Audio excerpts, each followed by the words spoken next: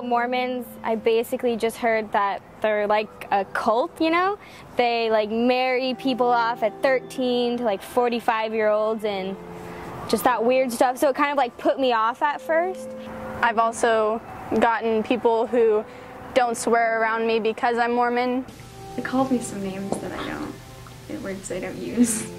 And sometimes people are like, oh, you believe in 2 different gods?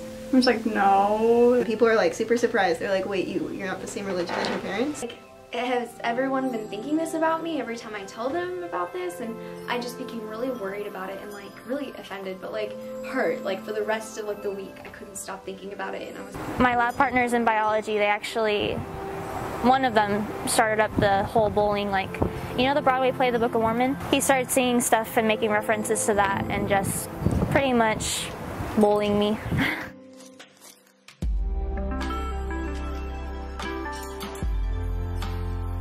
When people have found out that I am Mormon, then sometimes they act very cautious or careful about like everything that they do or say around me when I'm a normal person too. Like sometimes like people stop telling like jokes and some people like stop, like they just feel like they have to talk like all like proper and like nice, and it's like, no. Some people, they find out that I'm Mormon and they're surprised, and some of them are surprised because of how normal I am, I guess. Some people don't invite me to things because she's like, oh, she's Mormon, she's just gonna judge us for what we do. But that's also not the case, so. I don't go around broadcasting that I'm Mormon, and so when my friends find out, they look at me weird like, really? I would never have thought, but, and then they just treat me normal because it's like, yeah, I'm just a Mormon. Don't treat me any different.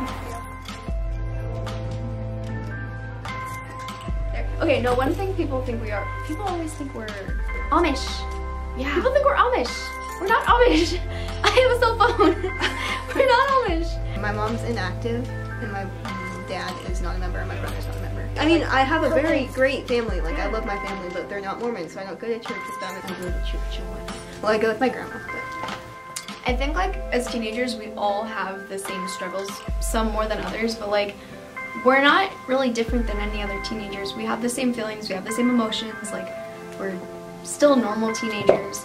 We just might have more guidelines and we might be more aware of the things in the world now. We have more standards, I guess, and that's not always, it's not a bad thing. And a lot of people think it's restrictions. A lot of people are like, well, you guys have so many rules, but it's like, the cool thing about it is that they're not rules. That most of the Mormon teenagers choose to do these things. That it's like, well, you have to do this, you have to do that. No, we don't. We choose to. Other than that, everyone's like, oh, that's cool, you're a Mormon, that's awesome. But then I met some Mormons. I'm actually friends with a lot of Mormons, and like none of that stuff is true. That's just like crazy stuff that people say. And all my Mormon friends are really nice and they're good people.